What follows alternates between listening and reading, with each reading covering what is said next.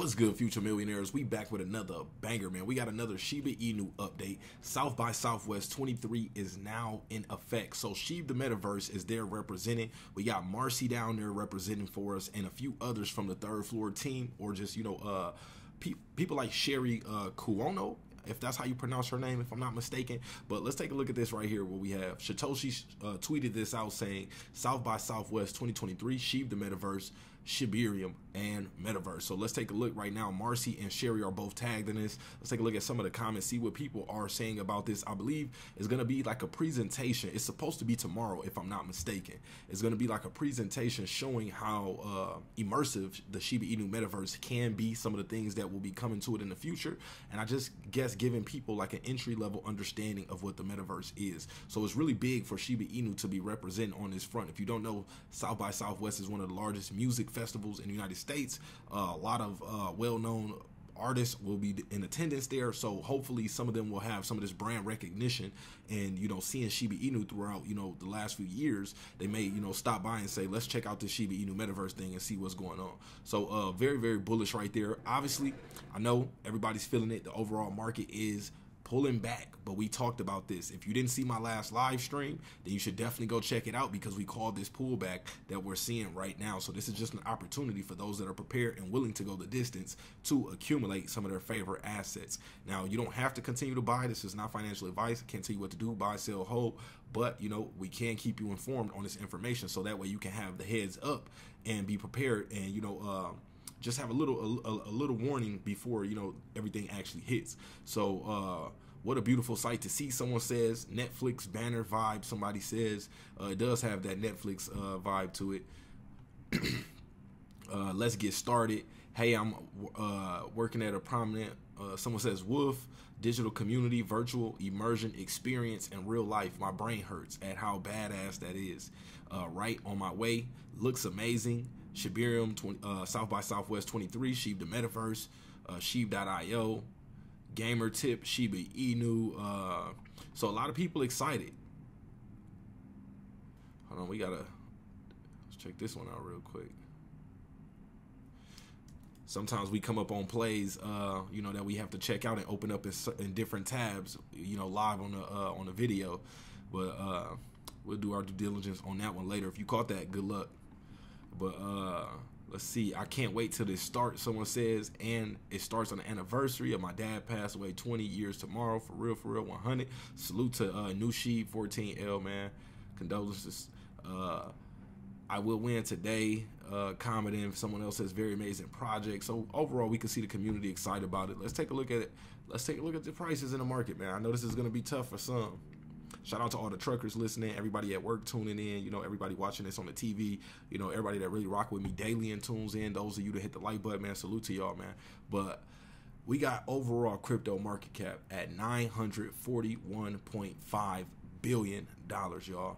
We've been talking about this number. Remember, every time I tell y'all, I say, we look at the daily, but we really want to pay attention to this number here. This number went from a little over $1 trillion to pulling back almost $60 trillion in market cap, or excuse me, $1 trillion from pulling back 60 billion. So right now sitting at $941.5 billion.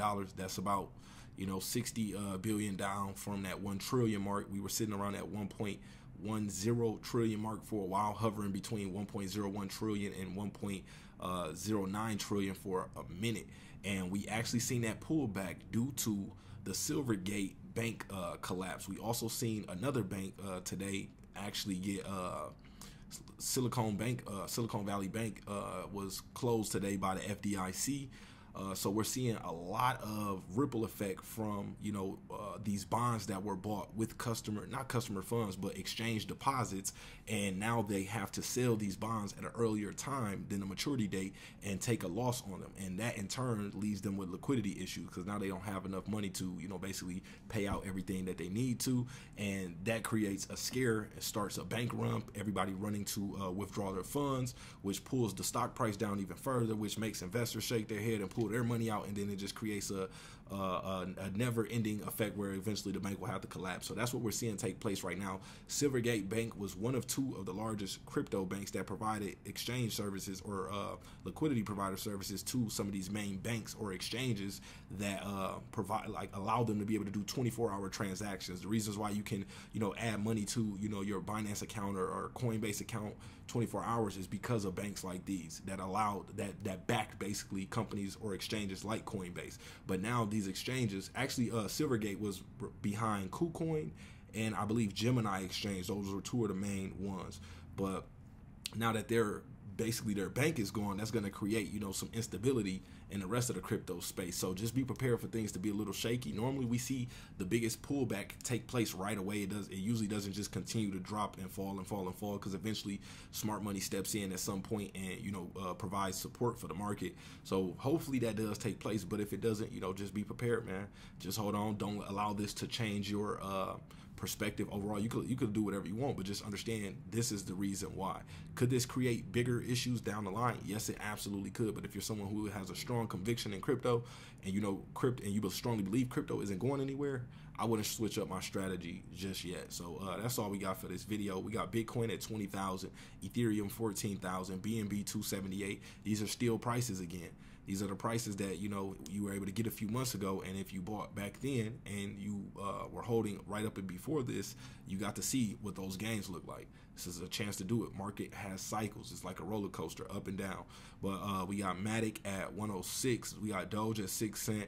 Solana at 18.23. We got DOT at 5.56, and we got Shiba Inu at that 10.36 level, up 3% for the day, but still down 9% for the week. So this is an absolute bargain right now. Plenty discounts in the market. Shiba Inu at 13th place by market cap.